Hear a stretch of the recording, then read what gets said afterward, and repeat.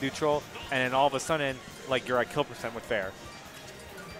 Well, yeah. I mean, they did nerf fair, but off stage, yeah, you're dead for sure. Oh, yeah. Okay, so we have a Snake and a Peach main. These, I tend to struggle when I play Peach in Sword and Zoner matchups just because it's easy to get trapped up in your movement if you're, oh my god, he pulled a Stitch the first one in the game. You know what, you can't call yourself a Peach main until you have just abused the RNG in your favor. How does it happen, guys? Oh, the custom Peach combos using the bear for the grab. Really cool how he used that weak hitbox to set him on the other side of him and to lead to more damage. Wow, yeah.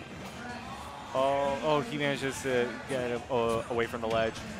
Yeah, so Razo, a lot of experience with this character, so he's able to pressure Snake very well, just using his floats and these super fast aerials. Yeah. And when he gets in, he's going to be doing some huge damage. Oh, yeah. But Peach's speed is not her strong suit, but she has amazing movement options and some super strong combos. I mean, she may not be fast, but she has such good micro spacing and good, like, aerial movement that, like, just because it isn't fast doesn't mean that, like, it's not good, you know? Like, it's fast enough where, like, it's just so tricky that she can just, like, cross you up so easily. All right, yeah, and Razo actually messing up a little bit there. He got the weak Nair hitbox, but Supa did not punish. Ooh, I like that, you know, using the Peach Bomber to kind of plank with the Nikita, and so kind of able to avoid it altogether. Okay. Yeah, gonna fall for that up tilt. That was kind of a confusing set of options there. He threw out the Nikita up, then let it there, and then he just ran up and up tilted. Like, because I feel like he threw that option as a bait to force Razo to, like, kind of approach, and knowing that the up tilt would come out in time to interrupt Peach before she can fair. Yeah. Pretty next level there. Plays from that one guy. I'm reading it as Supa because that's what he put his name, but that one guy is his tag, I guess. You know what? That one guy is just really doing well against Peach so far.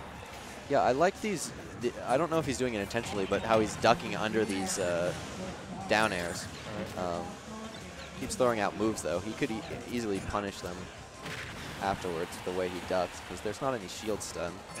I mean, what you see a lot from him is that he likes to throw down the C4 and then just blow it up immediately. And I feel like he's getting punished for that a lot. Yeah, C4 very strong, but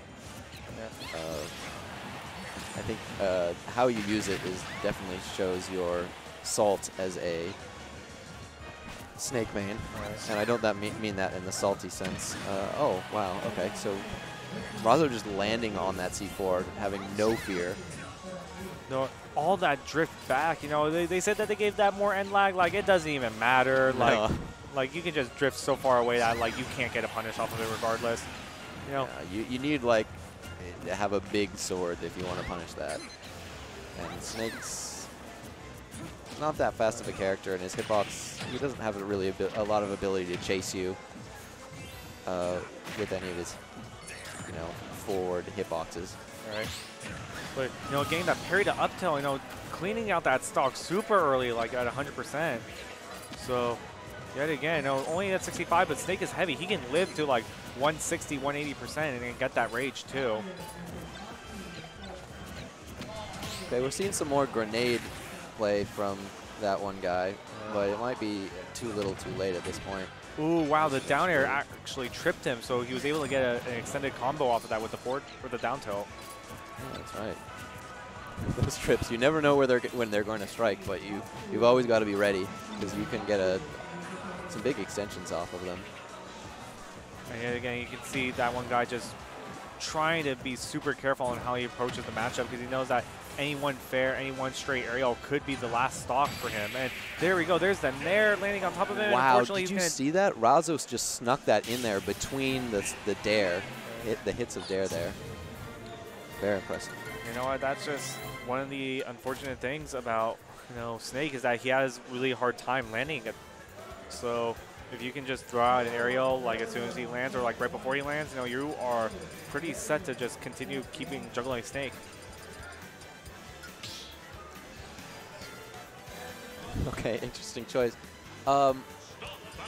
Yeah, I was about to say, I think this, well, that's right, character switch and stage selectors are messed up. I think the stage is actually banned because it has a no Z access. Or Right. it's not a, it's like a flat stage, like flat zone. Right. And it does affect like certain like spot dodge like animations. It's weird. Yeah, I always thought it would be interesting to have as a counter pick some of these stages, but oh, that's going to be some damage. And yet again, you know what? All these hits are just going to combo and flow into each other, and that's basically what Peach does. He just hits you off of like one straight hit, and it just leads into like a million more. Yeah, that's right. But Snake, he can live for a while, and Peach, if Peach is killing you early, it's usually going to be off some kind of an edge guard. So because Snake has a pretty good recovery, you know, you can afford to take some of these combos early on. Right. I mean, like, it doesn't matter if you can take it if you can't dish it out the damage as well. Like, when you see right there, Razo only managed to like land 22% on himself. So like, you can tell that Razo's playing the matchup a lot better than ThatOneGuy can. Oh, that's for sure.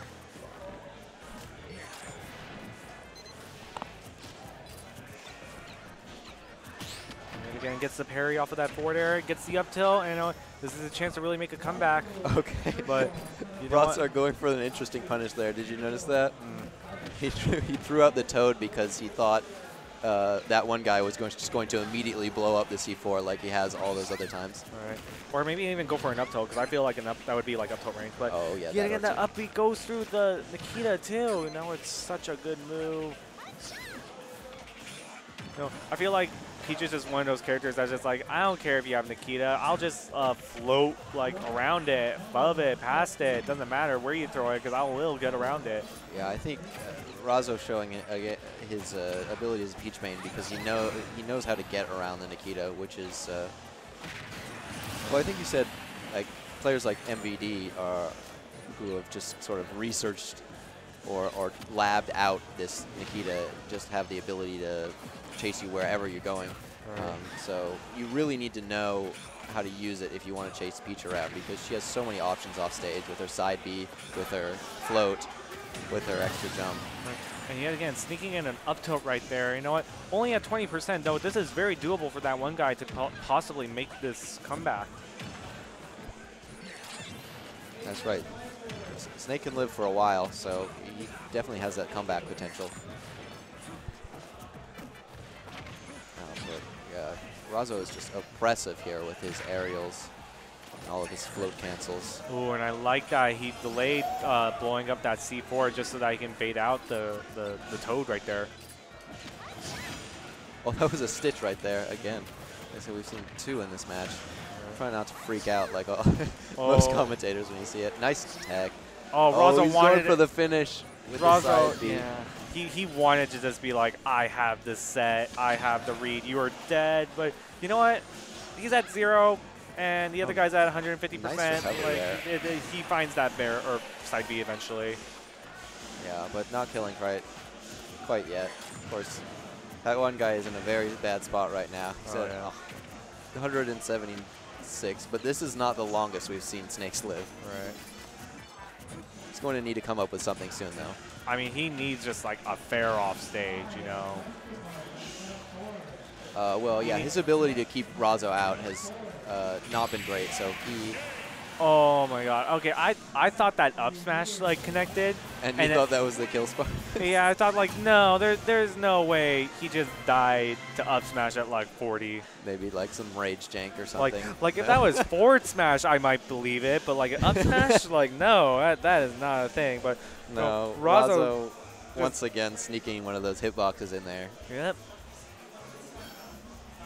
All right, okay, so we have YMCA coming